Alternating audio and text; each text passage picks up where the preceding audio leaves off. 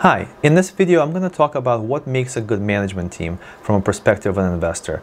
This is a very important topic and I think it's not talked about enough, so make sure you stick around until the end. My name is Gary Mishuras. I'm the Managing Partner and Chief Investment Officer of Silver Ring Value Partners. I also teach the Value Investing Seminar at the F.W. Olin Graduate School of Business. So management is really underrated a lot. I think when people start out investing, they frequently, if at all, start focusing on the business and maybe the balance sheet and the financials, but management they don't think about as much. And I think part of it is they don't know how to figure out if they're any good.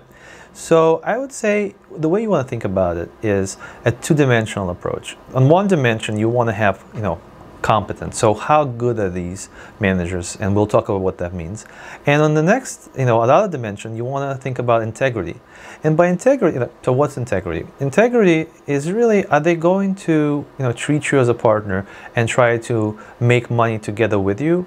Or are they going to take a much more of a zero-sum approach and try to make money at your expense? So typically you can tell integrity from things like how do they pay themselves. Usually if you open up the proxy statement for a US company, for example, you will see in the compensation discussion section how they choose to pay themselves. And really, for the most part, they're choosing. Yes, there's a board and there's an independent committee, but all too often the board is very friendly with the management and they're going to bring in some consultant and they can justify almost any package within a reason, right?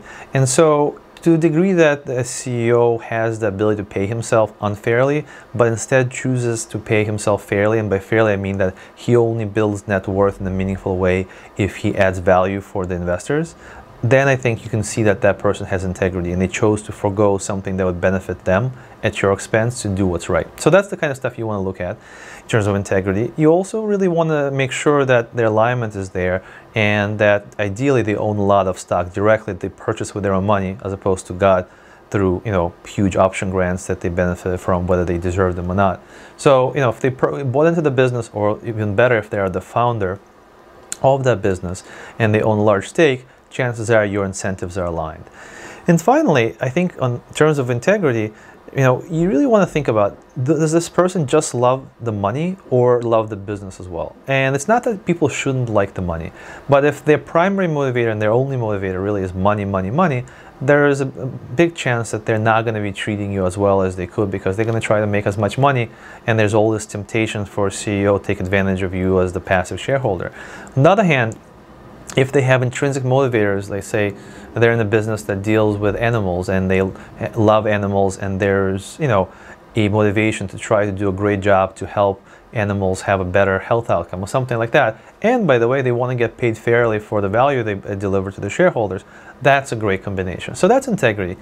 What about competence?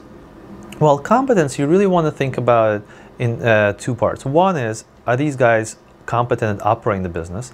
And that you can measure by looking at how well they've done in terms of operating statistics. Did they grow better or worse than their competitors? Are their margins as good or better, and so forth? Did they take advantage of opportunities that were presented to them?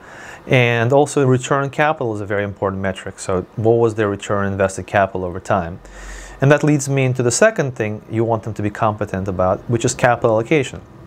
So a CEO gets to redeploy, with tacit approval of the board for the most part, a large amount of capital over, say, a 10-year period. So if you're investing in a business and you're buying it at 10 times earnings or whatnot, that means that over 10 years, a lot of the investment outcome is going to depend on how is the management deploying the capital.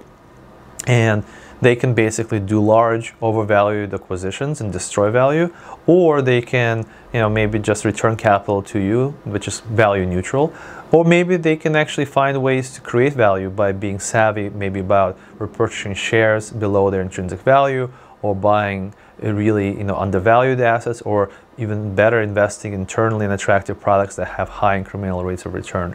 So really, there's no substitute for a track record. Don't listen to what the management says they're going to do. For the most part, focus on what have they done. How well have they operated the business, ideally over a full economic cycle? How well they have deployed capital over many years. So in the ideal world, what you're looking for is a competent management team that knows how to run the business, loves the business they're in, they're good capital allocators and proven over time, and they have a lot of integrity and alignment with you as a shareholder, and they're likely to try to grow the pie for everyone, not just worry about getting the biggest slice for themselves. So that's how you assess company management. If you like this video, please hit like and subscribe to my YouTube channel. Thanks, guys.